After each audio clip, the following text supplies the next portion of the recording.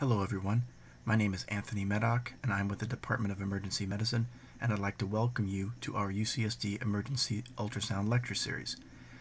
This presentation is going to be focused on the second part of our echocardiography lecture, and we're going to specifically be looking at some various forms of pathology as well as several of the emergency medicine geared ultrasound applications when it comes to bedside echo. Here's a brief outline of what we're going to talk about over the next 30 minutes or so. We're going to look specifically at a few examples of some pathology as well as some various applications that you can use at the bedside with your new echocardiography skills. And after we do that, we're going to talk about some pearls, pitfalls, and tips, and then wrap up with a few conclusions and closing thoughts so you can get out there and get started and start scanning. The first pathology we're going to talk about is looking at pericardial effusion. Now, normally the pericardial space will have a small amount of fluid and epicardial fat, but generally it's going to be something that is very hard to appreciate in the normal condition. This space, however, can of course fill with fluid, blood, or pus, and generally that's going to appear as an anechoic collection of fluid around the heart. Now, specifically when we talk about exudative effusions, pus, malignant, blood, or fibrin containing effusions, there may be some echogenicity within the pericardial space, and it may not necessarily be purely anechoic or purely black. But again, in general, it'll be rather apparent, and in general, the appearance will be anechoic or black. There may be small amounts of echogenicity within it, depending on the inflammatory characteristics of the specific pericardial effusion. Now, why do we care about diagnosing pericardial effusion? Well, of course, because ultimately this can lead to hemodynamic consequences. Specifically, as excess fluid starts to fill in the pericardial space, this can impair right heart filling. Obviously, this can lead to hemodynamic consequences and can culminate in cardiac tamponade. Now, ultrasound, as you well know, is an excellent modality to assess for pericardial effusion. Ultrasound may also demonstrate tamponade physiology, oftentimes before it will be readily apparent based on bedside physical exam skills. Oftentimes, the subcostal approach is going to be your best bet when looking for pericardial effusion, as opposed to some of the other echo views that we've discussed in the previous lecture. Okay, so let's take an example here. So on this side of the screen, you can see a normal subcostal view of the heart. Liver, right ventricle, right atrium, interventricular septum, left ventricle, left atrium. Contrast that with the view you get on the opposite side of the screen. I've highlighted in red the pericardial fluid, and as that fades away, you can get a pretty nice view. Again, a subcostal view, so you have liver, right ventricle, right atrium, interventricular septum, left ventricle, left atrium. But of course here you can see an anechoic fluid collection both anteriorly between the liver and the right ventricle, as well as posterior here as well. So this anechoic fluid collection all the way around is a nice example of a pericardial effusion. Okay, when we describe these pericardial effusions, oftentimes cardiologists, for example, will characterize them based on the amount of posterior anechoic stripe. So in other words, how big is the anechoic stripe posteriorly? And these are some rough guidelines. So in general, if that is less than 5 millimeters, it's considered a small effusion. If it's between 5 and 20 millimeters, it's moderate, and it's considered large if it's greater than 20 millimeters. Now these are just rough guides, and by no means is this something that is meant to be very quantitative.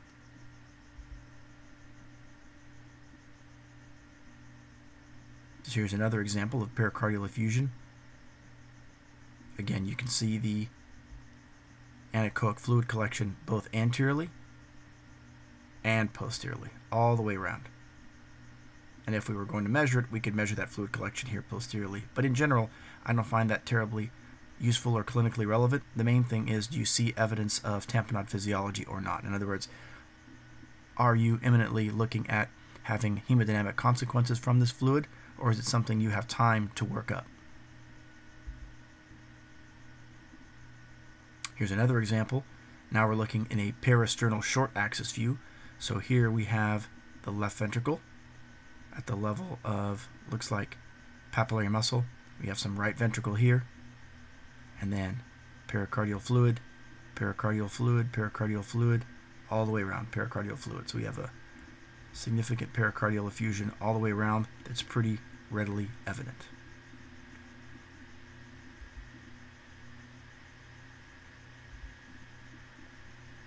Now, in those previous couple of examples, finding the pericardial fluid was not terribly challenging, but sometimes it's not so easy, and there can be circumstances where you may not be certain. Now, pay particular attention to the area here that's highlighted by the arrow. So this area you see right here. Now, clearly, we can see wall of ventricle, and this is the pericardium. So there's clearly something in that space. Is it fluid, or is it not fluid? This is an example of a common fake-out, epicardial fat. In other words, there's generally going to be a little bit of epicardial fat that can sometimes be visible, particularly anteriorly, and you may actually see something in that space. However, if you look closely, it's not anechoic, it's hypoechoic, so it's a bit kind of gray. It's not black in here per se. And not only that, if you look, you can't really see it that well in this view, but oftentimes if you look posteriorly, you're generally not going to have epicardial fat there, so you won't see much of a anechoic or hypoechoic signal posteriorly. So if you generally see only a thin stripe of hypoechoic signal anteriorly, but not posteriorly, be wary that that might just be epicardial fat and could be a fake out. Okay, now here's another example. This is still not a video, but I'd like you to pay particular attention to the fact that you can see an anechoic fluid collection right here. Now, in this particular view, in the parasternal long axis view, you can see left atrium, left ventricle, outflow tract, and some of the right ventricle here. The other thing I'd like you to pay particular attention to is this here. This is the descending aorta. So if you can identify the descending aorta, you know that the cardiac chamber adjacent to it in the parasternal long or even in the apical four-chamber view is going to be the left atrium. And that's very important because if you see a fluid collection that is tracking along adjacent to the left ventricle, that can be used as a landmark to help differentiate what you're looking at. This is an example of pericardial effusion. As we talked about, anechoic fluid collection that you can see posteriorly, but in particular you can see how this fluid is tracking and it's dissecting between the descending aorta and the left atrium. So it's coming along anterior to the descending aorta. Contrast this example with this example. Here we have another parasternal long axis view, left atrium, left ventricle, aortic outflow, right ventricle here. This is descending aorta, just like in the previous example, and here we have a large anechoic fluid collection. However, this time round, it is not dissecting between the left atrium and the descending aorta, but rather it is tracking along and coming here posterior to the descending aorta. And in that circumstance, what you're looking at is actually a pleural effusion, not a pericardial effusion. So please remember that. If you're in the parasternal long axis view and you see a fluid collection tracking along posteriorly, pay particular attention to where it is tracking. If it tracks and moves along anterior to the descending aorta, then that is a pericardial effusion. If the fluid tracks and dissects along posterior to the descending aorta, that is a pleural effusion, not a pericardial effusion. Okay, so now we spent a few minutes talking about how to assess fluid around the heart, how to differentiate pericardial effusion from pleural effusion from epicardial fat. And now we want to talk a little bit about what are some of the consequences of that fluid. Let's talk for a little bit about cardiac tamponade. So just remember this, that large, oftentimes chronic pericardial effusions may be well tolerated for long periods of time. However, small acute effusions may be very poorly tolerated. In other words, tamponade is not so much dependent upon the amount of fluid within the pericardial sac, but on the rate of fluid accumulation and on the pressure within the sac. So it's not so much an issue of the size of the pericardial effusion that may necessarily cause tamponade, but the rate of accumulation. In other words, you might have a patient that has a malignant pericardial effusion that could literally be close to 700-800 milliliters or more, and they could be hemodynamically stable. Whereas in an acute trauma patient, someone might have 100 milliliters of fluid, of blood, in the pericardial space, and they may be very hemodynamically unstable. Again, because that accumulated very rapidly and their pressure within the sac is much greater, even though the volume may not be terribly much in the acute setting. Okay, so you may wonder, Why do we need to use ultrasound to diagnose tamponade? It's pretty obvious, right? Isn't it pretty clear on physical exam when someone has tamponade? Not so much. We learned in medical school about something called Beck's triad, which is a combination of findings that includes hypotension, distended neck veins, and distant heart sounds. The problem is it's only found in less than 30% of cardiac tamponade patients, so obviously the sensitivity ain't so great. The other thing you can do is assess pulsus paradoxus. And for those of you that don't recall, that is specifically a greater than 10 millimeter of mercury variation in systolic blood pressure with respiration. The problem with this is it's not terribly specific. You can see pulsus paradoxus with many other conditions, not just cardiac tamponade. It can be seen in the setting of asthma, COPD. It can be seen in the setting of pulmonary embolism, hypovolemic shock, etc. So again, physical exam alone is not something you'll be able to confidently diagnose tamponade, and ultrasound is something that you could use as an adjunct and a tool to help you make the diagnosis sooner. So when we talk about tamponade, the clinical definition is essentially the presence of pericardial effusion that's causing circulatory collapse. So it's not just the presence of fluid, it's whether or not that fluid is causing any hemodynamic compromise. Now, echocardiographic tamponade accompanies clinical tamponade, but may, in fact, often will precede it. So when we talk about the echo findings of tamponade, they include the following. Number one, of course, you need to have a clinically significant pericardial effusion. Then the things you want to look for are right atrial systolic collapse, right ventricular diastolic collapse. Another very important finding is a lack of respiratory variation in the inferior vena cava and the hepatic veins. And lastly, another thing you can look for is bowing of the interventricular septum into the left ventricle, which clearly is not the normal condition. Okay, now let's just use this nice illustration to illustrate some of the different things you can find on ultrasound in the setting of what we call tamponade physiology. In other words, subtle echocardiographic findings that are going to precede the clinical findings that make you worried about tamponade. So here you can see the pericardium, and it is filled with fluid. So this is our pericardial effusion. This is during cardiac systole, and this diagram is during cardiac diastole. Okay, so during ventricular systole, as the atria are filling and the right atrium is at its lowest pressure state, that is the time when you're most likely to see right atrial collapse. If this pericardial fluid is exerting sufficient pressure to impair right atrial filling, you're going to see a bowing or a collapse of the right atrium when the right ventricle is in systole. So in other words, during ventricular systole, as the right atrium is filling, its pressures are relatively low, and if the pericardial pressure from the fluid collection is greater than the filling pressure of the right atrium, then you'll actually see some collapse and bowing there. Similarly, during diastole, when the ventricle is filling and the right ventricle is at its lowest pressure, if the pericardial fluid is exerting sufficient pressure such that it's greater than the pressure within the ventricle during diastole, it will also cause a bowing type of defect on the right ventricle during ventricular diastole. Lastly, the other thing you may see is paradoxic septal motion. In other words, as these pressures start to increase because of the increased added pressure from the pericardial fluid, you may actually see paradoxical movement of the interventricular septum from the right heart into the left heart, which of course should never be the case in the normal condition. Okay, so here's a nice example. This is a subxiphoid view. You can see liver here in the near field. Here is the pericardium. You can see that hyperechoic line right there. Here we can see an anechoic fluid collection. And if you look closely at that right ventricle, you can actually see some bowing or collapse right there. Right there. So just focus your eye on that right ventricular free wall.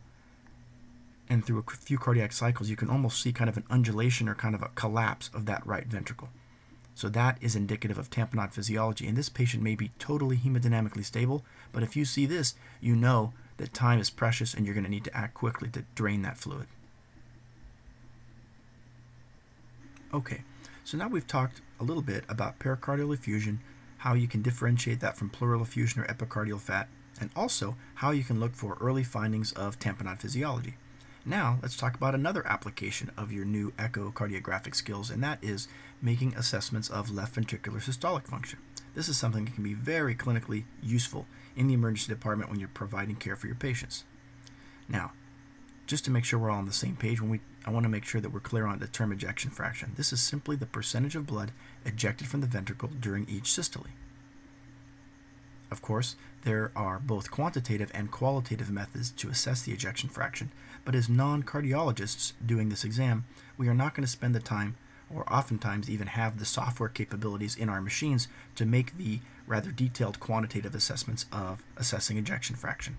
So again, as non-cardiologists, we are going to spend our time making these assessments on a qualitative basis. Okay, so when we're talking about these qualitative assessments, we're not talking about exact numbers here. Again, we're talking qualitative assessment. So when I do this, I essentially just look at the heart, make my assessment, and try to put the patient into one of three broad categories. In other words, do I think that the cardiac function is grossly normal and that the EF is approximately 50% or more? Do I think that the left ventricular function is moderately depressed on the order of EF 30 to 50% or so? Or is the function severely depressed on the order of 30% or less? So essentially, you're just trying to put the patient into one of three broad categories: grossly normal, moderately depressed, or severely depressed. And that's really what we're going for here, because that's sufficient to make clinical decisions in the emergency department. With proper training, emergency physicians can be quite good at this, and there's literature to support that. So how do you actually do it? Let's talk about it. So to qualitatively assess ejection fraction, you want to do the following.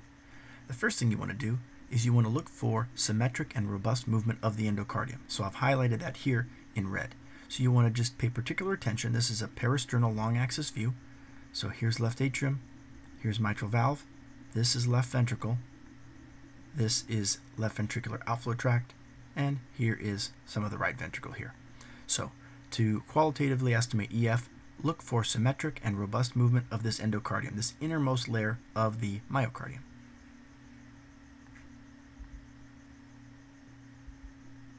The other thing you want to do is you want to assess excursion of the anterior mitral valve leaflet in the parasternal long axis view. So again, here's the left atrium, this is the anterior leaflet of the mitral valve, this down here is the posterior leaflet of the mitral valve, this is left ventricle, this is outflow tract. So I want you to pay particular attention to look at that anterior mitral valve leaflet.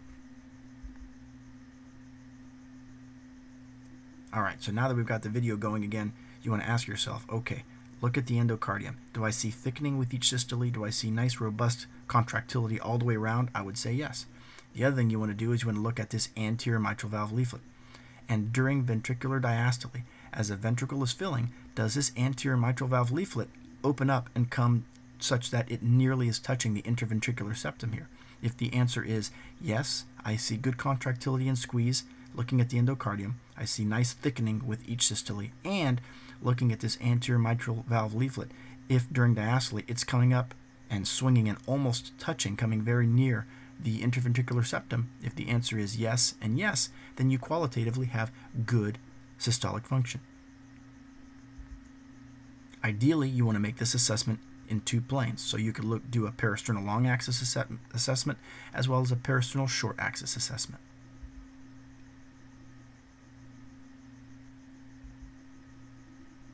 Alright, so let's do it together. Let's take a look. So you're looking at this view here. We have a parasternal long axis view. Here we have an apical four-chamber view. So again, just remember those two things. Number one, let's look at the endocardium. Do we see nice thickening and robust contractility all the way around? Looks like we do. Look at this anterior mitral valve leaflet. Does it come up and nearly touch the septum with each cardiac cycle? It does. So this looks good. Now, same heart, different view. We look at, take an apical four-chamber view. This is the left atrium, left ventricle. This is the anterior mitral valve leaflet. And again, during each diastole, when this valve is opening up, you can see it's coming up and almost touching. In fact, it is touching, touching, touching right there. So if you pay attention to that anterior mitral valve leaflet, you can see it's coming up and touching the interventricular septum during each diastole. So that looks good. So I would put this in the normal category. Now, contrast this exam with this exam. All right? Basically, same two views. This is a parasternal long axis view. Left atrium, a rather large left atrium, but left atrium nonetheless. Mitral valve, left ventricle, outflow tract, and this is the right ventricular outflow tract. So remember what we said before. Look at the septal wall. Look at this portion of the left ventricle, and do you see good squeeze and thickening all the way around? Well, you see some contractility here, but it's very hypokinetic here. I don't see any thickening with systole at all, so this is a problem. I'm suspicious of this. And remember, the other thing we're supposed to do is look at the anterior mitral valve leaflet. We look at this, and during ventricular diastole, when it's filling, this anterior mitral valve leaflet should be coming up and practically touching the septum right here. And it's not. It's not coming anywhere close. So this is very concerning for abnormal systolic function. Let's take a look at the same heart, different perspective. So this is a slightly off-axis apical four-chamber view. So here's our left atrium. Here's our left ventricle. This happens to be the aortic outflow tract, by the way. Here's our interventricular septum, and then this is the right ventricle. Now, if we look at the left ventricular wall here and here, I can barely see. It's hypokinetic everywhere. It looks even worse than in the previous view. And if I look at this anterior mitral valve leaflet, as opposed to in the previous view when it was coming up and pretty much touching the interventricular septum, this anterior mitral valve leaflet is barely moving at all. So this is an example, a very striking example of abnormal systolic function, definitely in the severely depressed category, so certainly on the order of 30% or less, probably less. Okay, so what else can you do with these echo skills that you have when you're in the emergency department? Well, it can also be used in the setting of cardiac arrest. In cardiac arrest situations, ultrasound can be very valuable in assessing the need for further intervention.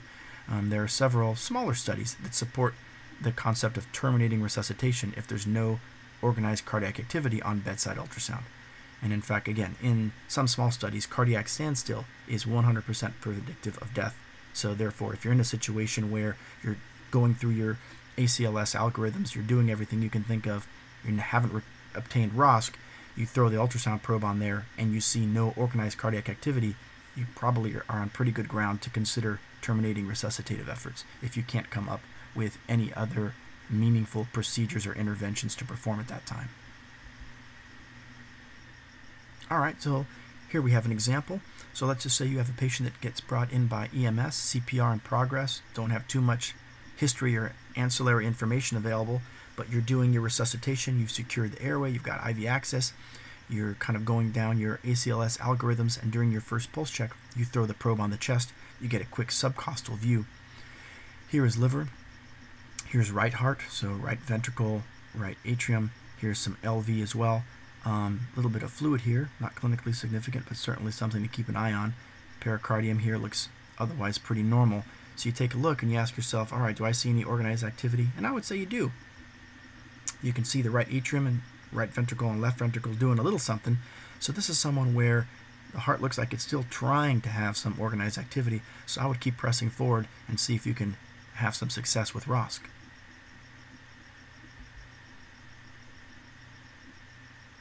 Now, bedside ultrasound is helpful in the evaluation of causes of PEA, for example. So you can do your exam and you can look for evidence of tamponade.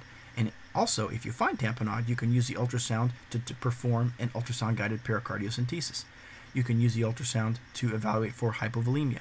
You can look for pneumothorax. You can look for RV strain in the setting of PE. So some of the things that may actually be causing your patient to be unstable, you can also diagnose with the bedside ultrasound. So not only is it helpful for your patients that are critically ill, for the patients that have no pulses, or for those that are in danger of losing pulses, you can also evaluate for the causes of those things and intervene. For example, in the setting of finding a large pericardial effusion, you can use your ultrasound and perform an ultrasound-guided pericardiocentesis. Okay, so one of the other very important applications of bedside echo in the emergency department is doing an intravascular volume status. And we're going to talk about how you do that now. So consider this. Central venous pressure and right atrial pressure can be estimated by evaluation of the IVC during respiration. In general, you're going to want to use the phased array or the curvilinear transducer. You're going to place the patient supine, and you're going to place the probe in the long axis just beneath the xiphoid, a little bit to the right of the patient's midline. Okay, this is going to be probe position, so in this case we're using the phased array transducer in that subxiphoid space, and you notice it's very important to angle the probe slightly cephalad and be to the right of midline. That way you're aiming your sound beam through the liver and into the chest, as opposed to if you have the transducer aiming straight down, you're going to be looking into the peritoneum. But remember, you want to look into the chest, so you want to angle a little bit cephalad.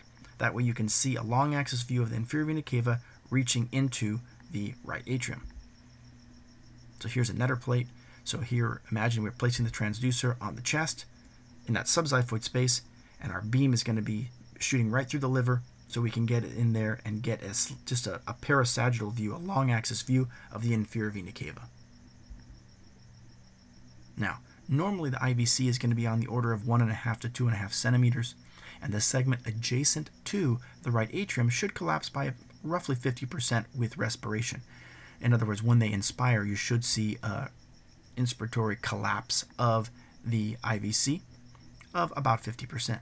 Now, another way you can accentuate this is you can ask the patient to sniff, and when they do that, the IVC diameter should decrease and collapse. In other words, you can just ask the patient to go like that, and as they do that, it'll be readily apparent on the ultrasound when you're looking at the inferior vena cava.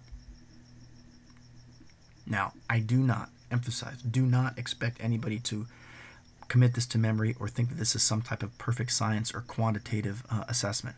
In general, looking at the IVC is going to be a qualitative assessment. But in order to qualitatively assess if an IVC is big, small, or somewhere in between, you have to have some idea of what normals are. So when we're thinking of the IVC diameter of small, if with respiratory variation or with sniffing the IVC collapses completely, then you would estimate that central venous pressure is going to be on the low side. What's the exact number? Is it going to be 5 or 6 or 7? Doesn't matter. It's going to be low. So that's someone that you suspect is going to respond positively in terms of hemodynamics with an IV fluid bolus. If the IVC diameter is grossly normal, somewhere on the order of 2 centimeters or so, and with inspiratory changes of IVC, it collapses by approximately 50%, but not completely collapses, then the CVP is grossly in the normal range, likely. And if the IVC looks very large, if it's 3+ centimeters, and as the patient's breathing or sniffing, there's very little change, then that would be someone that you suspect has a high CVP and not someone that would benefit from additional IV fluids. So essentially, small IVC that completely collapses, the patient has likely a low CVP and would very likely benefit from IV fluids. If the IVC is large and has very little respiratory change, then their CVP is likely high and they are probably not going to benefit much from additional IV fluids. And that's where this exam is the most helpful. It's in the extremes. So in other words, if the IVC is small and completely collapsible, give that person fluids. If the IVC is large and is very plethoric, in other words, it doesn't change much when the patient's breathing, then don't give them fluids. This middle category, it's kind of hard to say if they're going to benefit from fluids or not, so you're going to have to use your clinical judgment. But in the extremes, small collapsing IVC, large plethoric IVC, it can give you a lot of helpful information. So now let's look at some examples. This is a normal exam. So by way of orientation, because this is a view we haven't talked about before, we're again placing the probe in the subxiphoid space, just inferior to that xiphoid, angling a little bit cephalad, rocking a little bit cephalad so we can look into the chest. All right, here's your orientation marker. This is where we're placing the probe on the anterior chest wall. So the top of the screen is anterior, the bottom of the screen is posterior. The marker dot is pointing towards the patient's head, so this side of the screen is towards the head, this side of the screen is towards the feet. This top portion here, then the near field, this is all liver. This is inferior vena cava in a long axis view. This is the right atrium. So let's take a look. So you can see right atrium here, you can see liver, you can see vena cava, and you can even see a little bit of hepatic vein right here, draining right into vena cava. And as this person is inspiring, you can see collapse there of greater than 50%, but you're seeing nice respiratory variation. So this is someone that I would categorize falling in the normal category.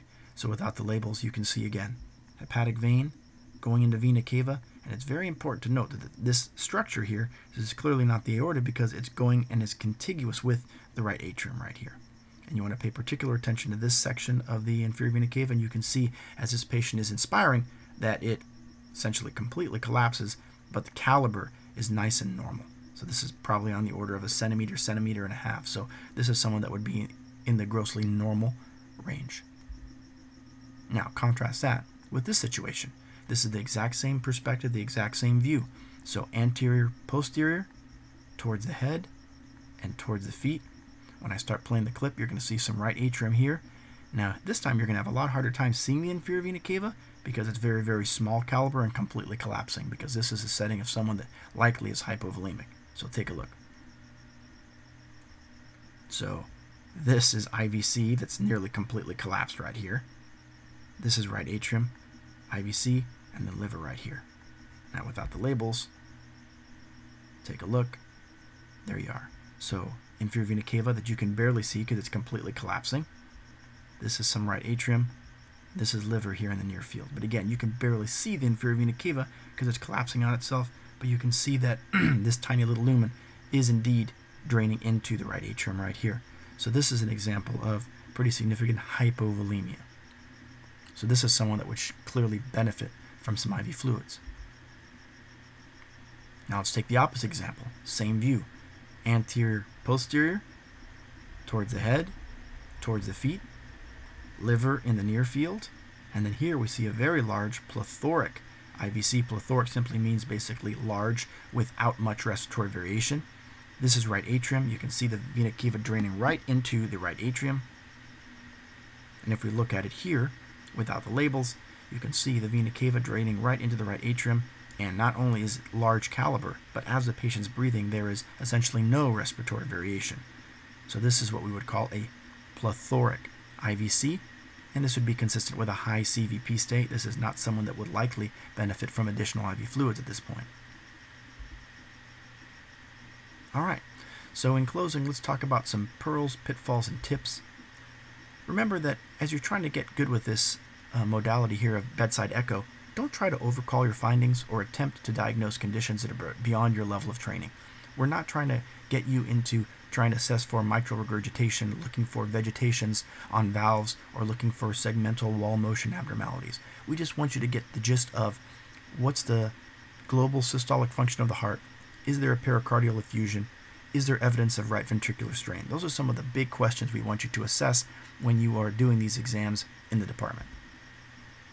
Remember that epicardial fat is sometimes mistaken for pericardial effusion, so be mindful of that so you're not faked out. Be sure that from the get-go you have the machine in the cardiac setting. That way you get improved image quality because the internal parameters of the machine will be optimized for doing cardiac imaging. And lastly, don't mistake the aorta for the inferior vena cava. It sounds silly, but when you're doing that IVC view, it is something that can be done accidentally from time to time, so you want to make sure that you rock the probe cephalad upwards towards the head so you can aim your sound beam into the chest, and you want to make sure that you place the probe just to the right of the patient's midline so that you don't inadvertently take a long axis view of the aorta and mistake that for the inferior vena cava. So in closing, just remember that finding pathology on bedside echo is one of the more subtle and complex applications of bedside ultrasound, but personally I find it's one of the most gratifying and one of the most clinically useful, so it's definitely worth the effort of trying to learn this technique. The literature supports that emergency physicians and other non-cardiologists with proper training can be quite good with this particular modality. And it's very important, remember, to get comfortable with more than one view. Get good at the subcostal view, get good at the parasternal long and the apical 4 view, because as we mentioned in the previous lecture, no one patient is going to have great windows for all of them. So if you're good with all of those different views, no matter what your patient looks like, how big they are, how skinny they are, etc., you'll be able to get the information you need if you're comfortable with more than one of the traditional cardiac views. And just remember that even though in the beginning it may be challenging, the more you practice, the better you're going to get, and you'll be able to translate that to better patient care, which is, of course, what it's all about. These are some of the references used for this presentation. And with that, I'd like to thank you very much for your attention. If you have any questions, you can reach out to me via email as well as via Twitter. And with that, I'd like to say thanks, and I look forward to working with you all in the department so we can get out there and scan. Thanks, take care.